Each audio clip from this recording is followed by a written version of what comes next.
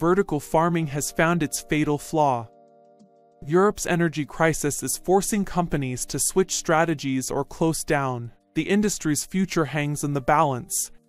In June, a vast new vertical farm opened on the outskirts of the English town Bedford. At a swanky opening event, members of the UK Parliament heard that the gleaming facility would one day produce 20 million plants annually. It was the latest opening for Infarm, a European vertical farming company that had raised over $600 million in venture capital funding, promising a future where vegetables are grown in high-tech warehouses stacked with LED lights, rather than in open fields or greenhouses. But now the future of the Bedford farm looks less than gleaming. On November 29th, Infarm's founders emailed its workforce to announce they were laying off around 500 employees, more than half of the workforce. The email detailed the firm's plans to downsize its operations in the UK, France, and the Netherlands, and concentrate on countries where it had stronger links to retailers and a higher chance of eventually turning a profit. In September, Infarm had already laid off 50 employees, citing a need to reduce operating costs and focus on profitability. Just 6 months ago, the vibe from Europe's biggest vertical farm company was unrelentingly optimistic. So what changed? According to Cindy van Raeswyck, a strategist at the Dutch research firm Rabo Research, several pressures that have always existed for vertical farms have really come to a head in 2022. For starters, the industry is extremely vulnerable to increases in electricity prices. Powering all of those plant-growing LEDs uses a lot of electricity, and between December 2020 and July 2022 consumer energy prices in the EU went up by nearly 58%.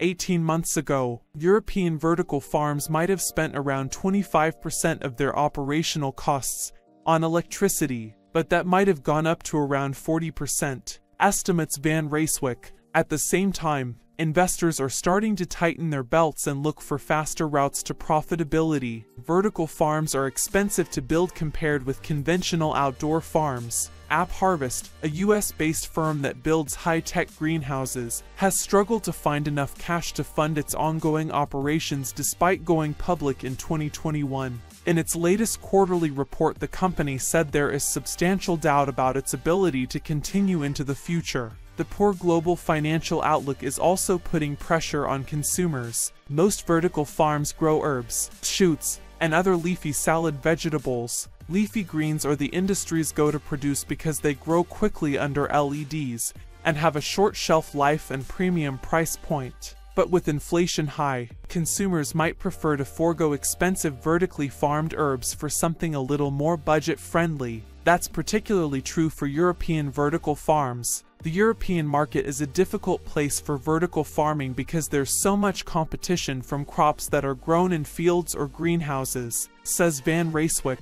Vertical farms might stand a better chance of surviving if they look further afield, to countries where energy is cheap and growing crops outside is difficult. One obvious place is the Middle East. Gulf Cooperation Council countries, a group made up of Saudi Arabia, Bahrain, Kuwait, Oman, Qatar, and the United Arab Emirates, import around 85% of all their food and 56% of their vegetables. When choosing new markets to expand to and establish a farm, we are going to look to places that have an increasing need for food production and food security. Infarm founder Erez Gelinska told the Vertical Farming Congress in Abu Dhabi on December 14th. One of the world's largest vertical farms opened earlier this year in Dubai. The facility is nearly 3 times the size of Infarm's Bedford growing center, and supplies leafy greens for the Emirates airline and local stores. Outside of the Middle East, vertical farms might have a tougher time making themselves useful.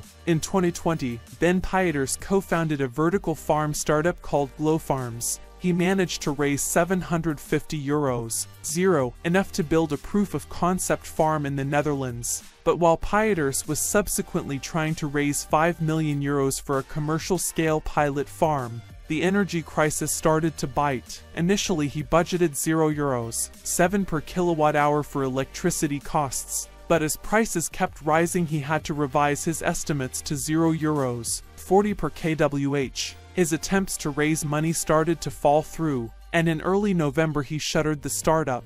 Right now the circumstances are very bad for vertical farms, he says. Consumers in the West might have seen vertical farming displays in restaurants and high-end grocery stores, but the technology really hasn't transformed agriculture in the way that its early proponents promised. For a long time the industry has touted itself as a more sustainable way to grow vegetables, but all the energy needed to light up those LED bulbs means that vegetables grown on vertical farms can end up having higher CO2 emissions than those grown in open fields and trucked hundreds of miles to their final destination. In a world where all electricity is generated by renewables, those emissions would be much lower. But that's not the world we're living in right now. However, vertical farms use a lot less water and pesticides than open fields, which is another reason why water-stressed regions are so interested in the technology. I hope that the impact of vertical farming could, and would, be bigger than it currently is. Piotr says, Europe's energy crisis has exposed some of the flaws in vertical farming that were just waiting to come to the surface. I think in the coming year more realism will really kick in, says Van Raeswyk.